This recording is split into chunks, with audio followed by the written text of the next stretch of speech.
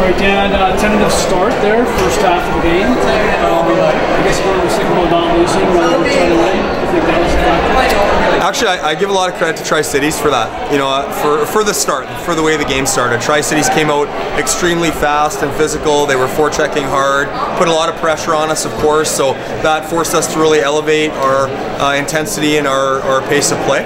And you know, you have to give them credit for coming out and getting a really good start. The tentative start for me, I don't think it was playing not to lose. I think it was more just needing to be a little bit quicker, a little bit stronger on pucks early in the game, especially versus a team that was coming out desperate like Tri-Cities was. Yeah, last night you said the Tri-City Miracles weren't any to lose and take right. better than they proved that tonight. Yeah, absolutely. Great team, great organization, great players, great coaches, very well prepared, all that kind of stuff. So, and that was a great test for us and a great challenge. And we learned a lot about those, situations and those things. Penalty kills, power plays, late calls, overtime, the score, you know, changing and the leads changing. That was great. Great experience for our guys, and now we've had some of that experience, so we know what to do going forward next time.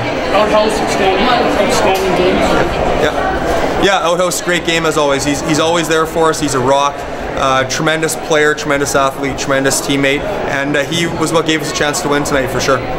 3 of your team's 4 goals came on the special teams, 1 shorthanded, the other 2 on the power play. How big a role did the special teams play in today's game? Yeah, a big role I think for both teams. You know, Tri-Cities at the end on the power play, tying it up, and then the game-winning goal in overtime. So it's a special teams. The league, the emphasis in this league often is on special teams. That's often what wins games, and we saw that tonight for sure. First loss of the year, Dan. Just your take on it.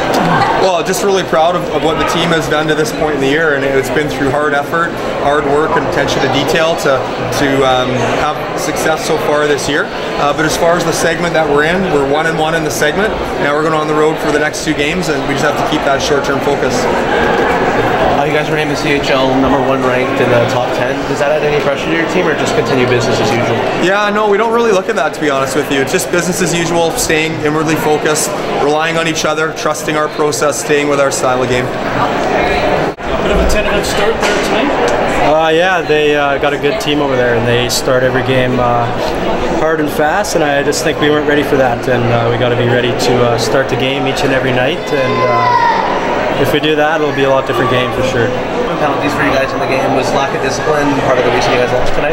Yeah, definitely. We want to keep it 3 or less each game, and I think especially against a team like that, they have a lot of talent over there and a lot of guys that can put the puck in the net. I think if we stay more disciplined, it gives us a better chance to win. Kind of cost you in the end, didn't it? Yeah, definitely. We just kind of got tied up there, and that happens. We just got to be better next game. Nice little run so far. First loss and came over. Pretty good run for the team.